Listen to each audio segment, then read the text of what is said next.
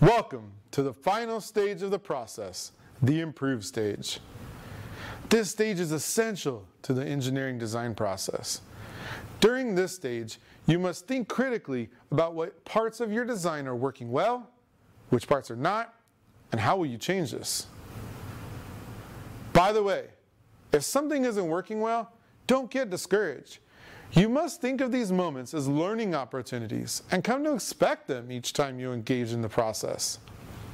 Now, you may be thinking you already did some improvements in the last stage, which can definitely be the case.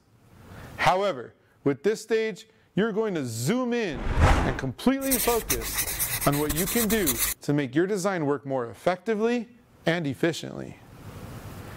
It is important to note that we do not always go step by step in the process. Sometimes we move back and forth, creating and improving, and so on.